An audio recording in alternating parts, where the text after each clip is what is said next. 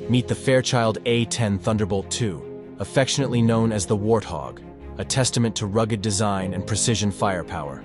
Developed in the early 1970s, the A-10 was purpose-built for close air support.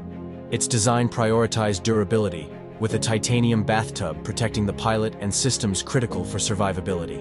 In combat, from the Gulf War to operations in Afghanistan and beyond, the Warthog proved invaluable.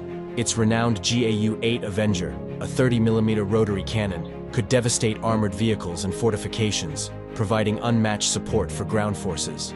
The A-10 Thunderbolt II, not just a plane, but a lifeline for troops on the ground, embodying the essence of resilience and raw power in the realm of military aviation.